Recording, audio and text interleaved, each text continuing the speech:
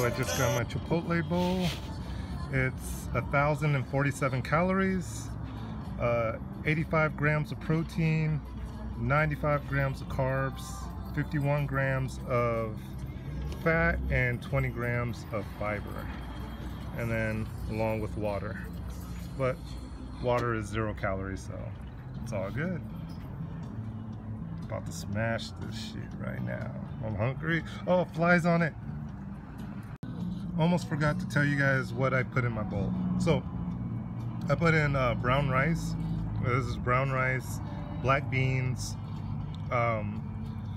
barbacoa, 1 scoop of barbacoa, 1 scoop of chicken, pico de gallo, corn salsa, cheese, and sour cream. And I put it all into MyFitnessPal.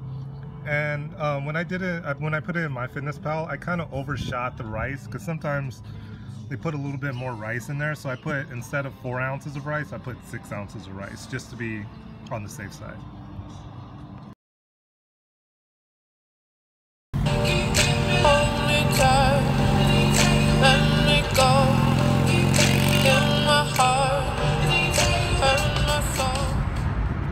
Now I'm at the Washington Elementary School District. I had to pick up some paperwork from when I was a teacher, and it's been a long time.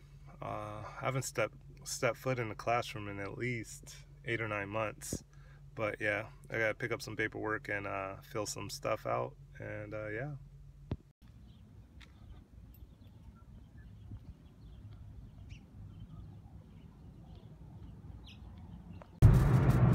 Now I'm on my way to the gym, about to change some lives and help people become the greatest version of self. What you do right now, I want you to think about your dream. Think about your dream right now and envision it. I don't know what that dream is that you have. I don't care how far-fetched it might appear to be. I don't care how disappointing it might have been as you've been working toward that dream. But here's what I know, that dream that you're holding in your mind, that it's possible. See, sometimes we can't say, I can do that. But what we can say, that it's possible that I can have my dream as we run toward it, as we work on it day in and day out.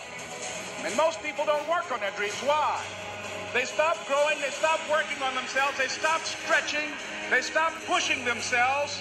These are not risk takers. Most people have done all that they're ever going to do. They raise a family, they earn a living, and then they die. I'm done at the gym.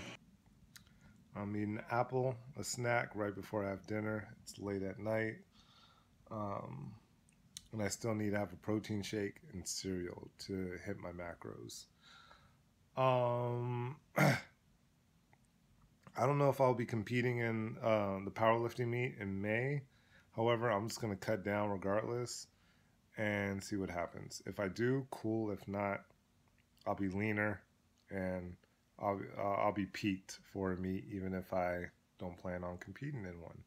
Well, I don't know. We'll see. Updates later on. Peace in the universe.